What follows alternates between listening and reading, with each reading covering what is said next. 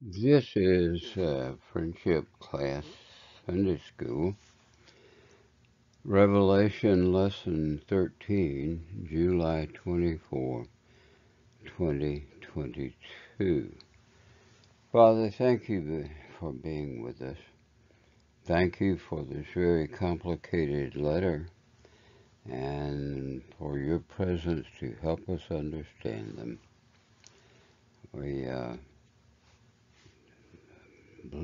We pray that you be with us while we study and that you go with us as we leave. For we pray in Jesus' name.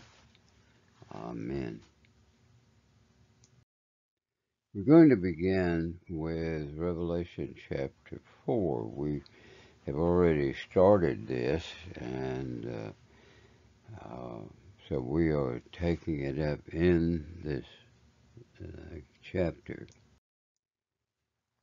And we had come to the conclusion about elders. Remember, around the throne scene, there was God the Father sitting in his throne, and there were several other entities present. There were 4 living beings and 24 elders. Now, the elders are probably the most difficult and most controversial of all these entities. And so I am going to summarize very quickly what the conclusions were about the angels. And the final tip-off is given to us by Isaiah 24:23. Then the moon will be abashed and the sun ashamed, for the Lord of hosts will reign on Mount Zion and in Jerusalem, and his glory will be before his elders. Now this brings us to the conclusion that the elders, we're not sure why there are 24 exactly, but the elders in association with Jesus represent the supreme court in the good portion of the angelic hosts or angels. There's also an evil version of this. Satan has angels, which we call demons. And so let's leave it at that. The 24 elders, along with Jesus, represent the supreme beings. So the elders represent, along with Jesus, the supreme council of the good group of spirit beings. Now this brings us to the lamps. There were 7 lamps before the throne. And out from the throne came flashes of lightning and sounds and peals of thunder. And there were 7 lamps of fire burning before the throne, which are the 7 spirits of God. We might say at this point that this represents the 7-fold aspects of the Holy Spirit, but we'll get on with it. The Spirit of the Lord will rest on him in Isaiah chapter 11. The Spirit of wisdom, the Spirit of wisdom is the one. The understanding, 3. Spirit of counsel, 4. And strength, 5. The spirit of knowledge, 6. And the fear of the Lord, 7. The 7-fold Spirit, the Holy Spirit, in other words. So let's move on then. That's the explanation. So we know that in the throne room before the throne are seven lamps, which represent the sevenfold aspects of the Holy Spirit. Now we're going to discuss the four living beings around the throne. Unfortunately, the King James Version of the Bible calls them beasts, B-E-A-S-T-S. And that is not a very good translation. The word is wrong. But we say, before the throne there was something like a sea of glass, like crystal, and the center and around the throne four living creatures. Now that's the New American Standard translation. The Greek is zoa, living beings, not therion. If these had been beasts, then they would have been called therion, but they were not. They are simply zoa, living beings, full of eyes in front and behind, can see all around in every direction. The first creature, and I'll jump the gun and call him a cherub, was like a lion. The second creature, like a calf. The third creature had a face like that of a man. And the fourth creature was like a flying eagle.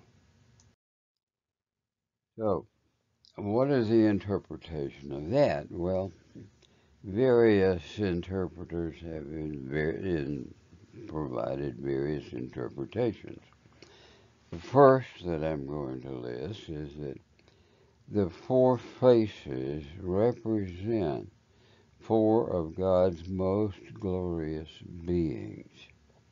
And these are the result of creation. Second, some people say the four faces represent Jesus as king, that is the lion. Jesus is the man, the sacrifice, a calf or ox, and the bearer or rescuer, eagle. Now, there's not there's not a clear-cut reason for believing this is. This is a little bit of an over spiritualization, I believe. Third is the four Gospels: Matthew, Mark, Luke, and John. But those who believe that have no agreement about which one is which. And so I'm going to leave that one alone. And the fourth, the tribal camps around the tabernacle. Now, this is the depiction of the camp of the wilderness tabernacle when it was in camp.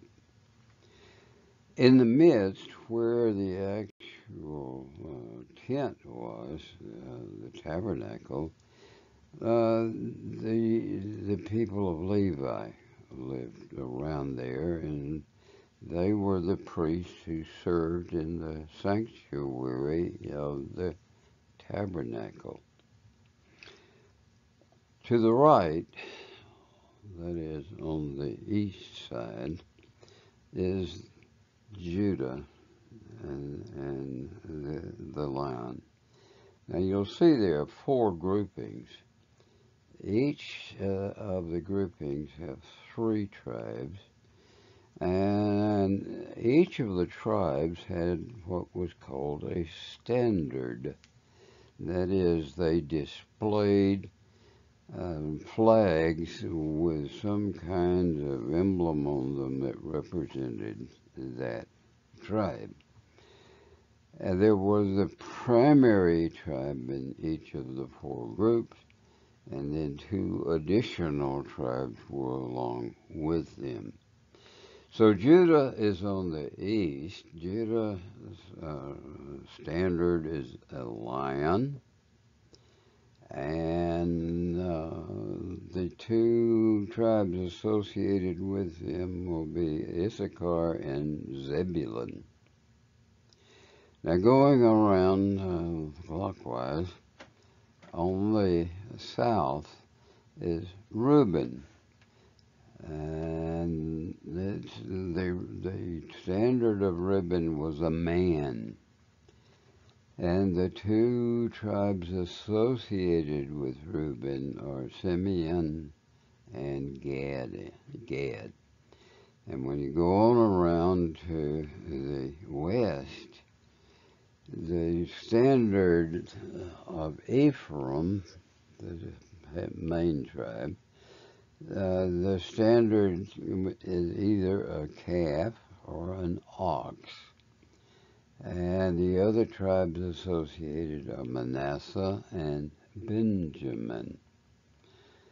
Now, on the north, the principal tribe was Dan, and its standard has an eagle. Now, the explanation for that is in the characterization of his sons, Jacob in chapter 50 of Genesis, described each of them. And Dan, he said, is a serpent in the grass that will bite the horse's hoofs. And the tribe of Dan objected very strongly to having a standard representing a serpent because of the evil meanings of serpents. And so they wanted to have on their standard the chief enemy of the serpent, the eagle.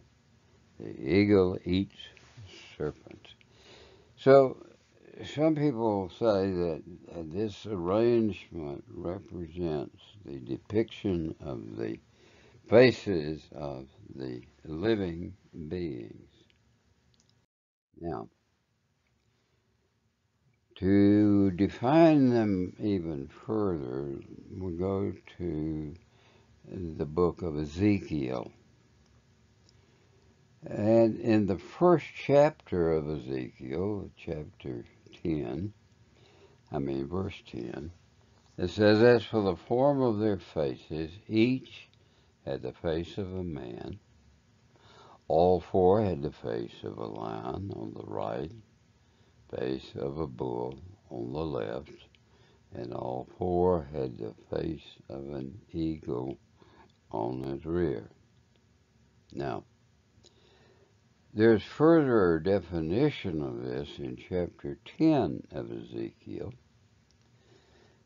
In chapter 10, verse 14 says, "And each one had four faces." He sees a vision, and it's something like the God or the Ancient of Days, supported by these creatures. And each one, in verse 14, each one had four faces. The first face was the face of a cherub. We'll come back to that. The second face was the face of a man. The third, face of a lion. Fourth, the face of an eagle.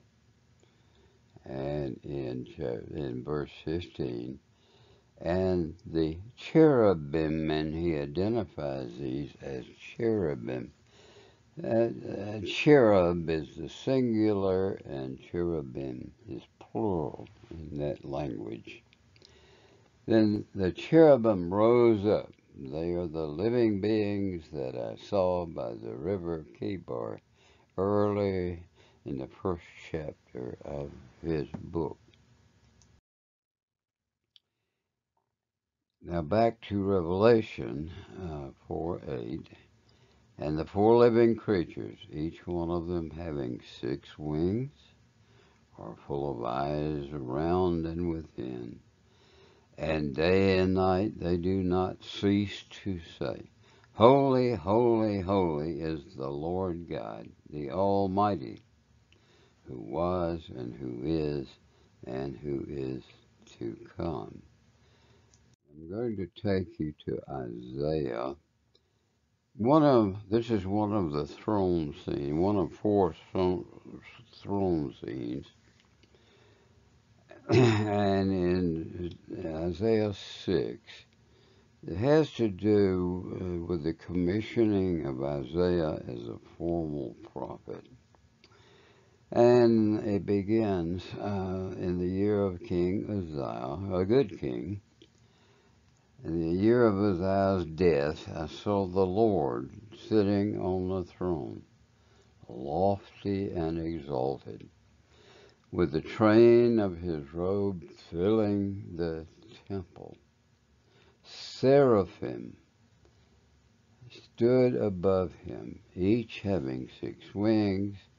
2 he covered his face, with 2 he covered his feet, with 2 he flew.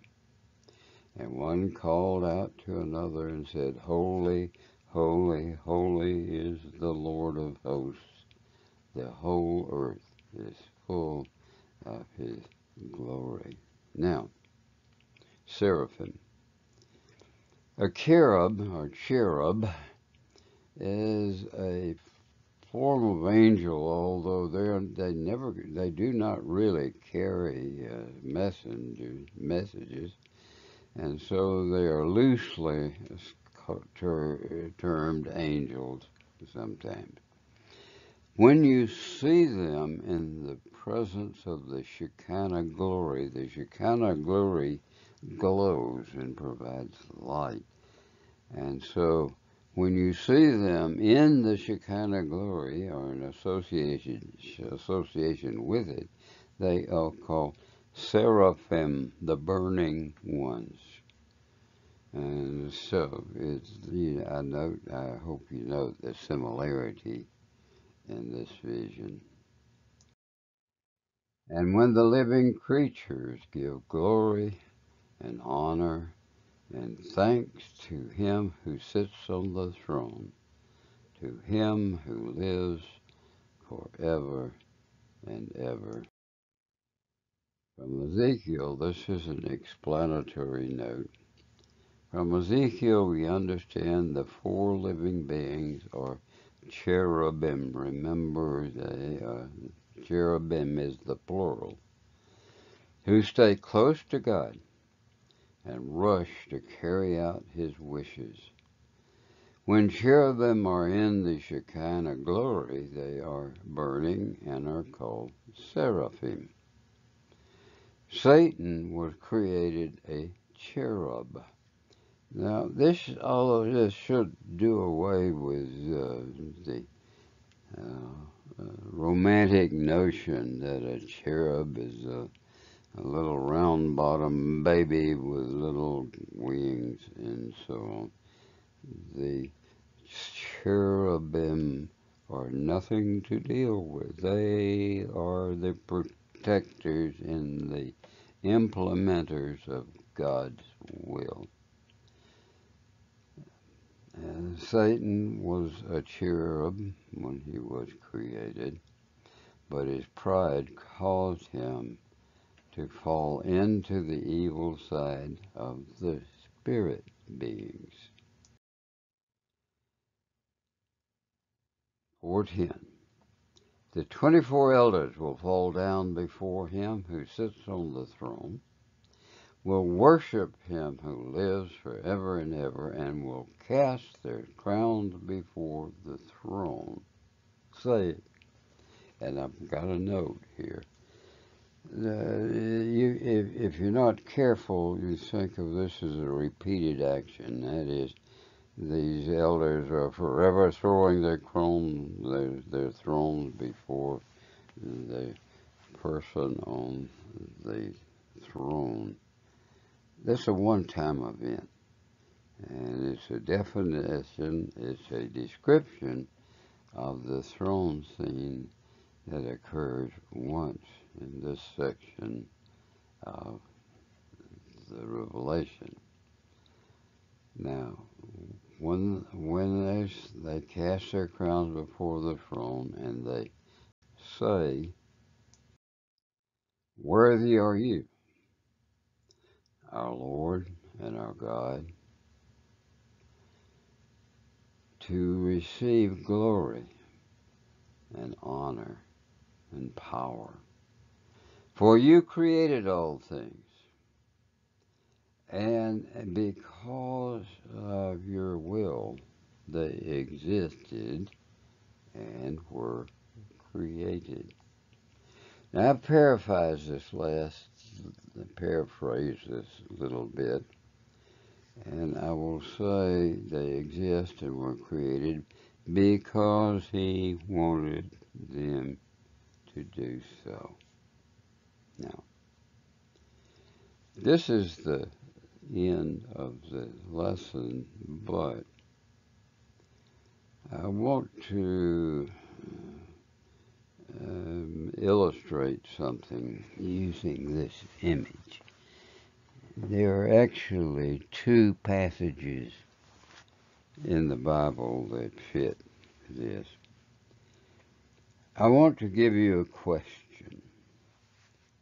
It's not a hard question. Don't try to make it hard. But the question is this: what was Adam doing? Where was he before he was created? Now the answer, just to not dawdle with it, the answer is he wasn't anywhere. He didn't exist before he was created, and therefore he was not and could not have been doing anything to entice God to create him.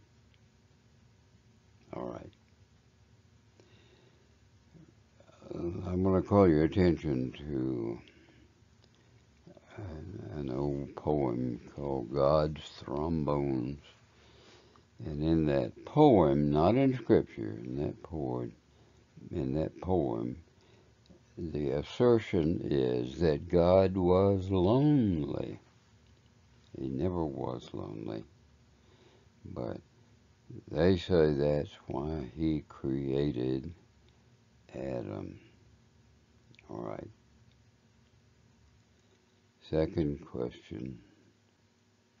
Next question rather.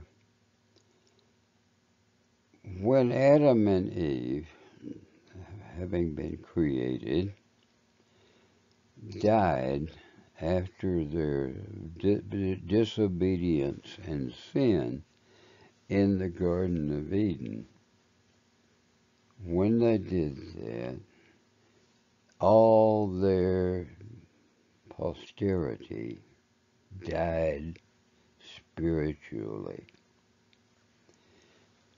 Now, God had said on the seventh day he rested because he was through creating.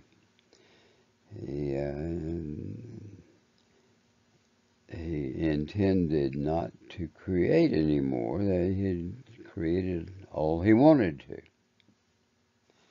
Now, however, after the sin and death,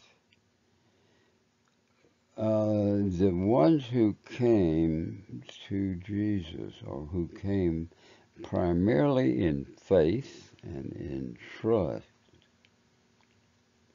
received eternal life.